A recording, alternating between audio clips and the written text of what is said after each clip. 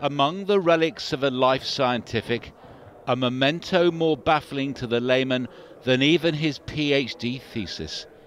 Dark matter, a blackboard, packed with graffiti, the meaning dimmed by time. My illness has meant that I cannot use pencil and paper. But at a Cambridge conference 40 years ago, colleagues scrawled messages and cartoons in chalk. The best minds in the world are now being asked to decipher.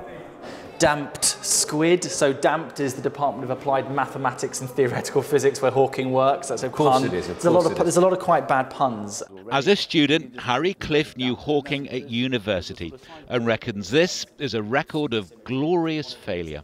Hawking and his colleagues thought they were on the brink of finding something called a theory of everything, which is the holy grail of physics. It would have combined Einstein's theory of gravity with quantum mechanics. There's this theory called supergravity, but people are still looking for a theory of everything. We haven't found it 40 years on, unfortunately. So is it possible they just went away and drank some beer instead? I think they definitely drank some beer, but I don't think they gave up. I think they were hard at work as well, I suspect. The blackboard is the centrepiece of a new exhibition at the Science Museum, keen to clear up some mysteries. Why is there an octopus behind a brick wall? What does double-check your results mean? And who is this bearded figure with antennae on his head? I am Martin Roczek. A little brain power took us to New York, and a man who once worked with Hawking on some very tough maths. Every time we got stuck or tired, we would go and doodle on the blackboard.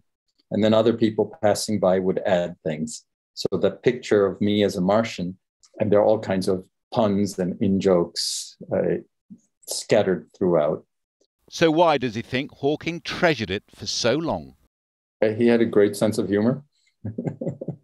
For such a serious thinker, he was fond of a joke and a stunt to make a point. Famously, he held a time traveller's party and sent the invitations out a day later. Nobody came.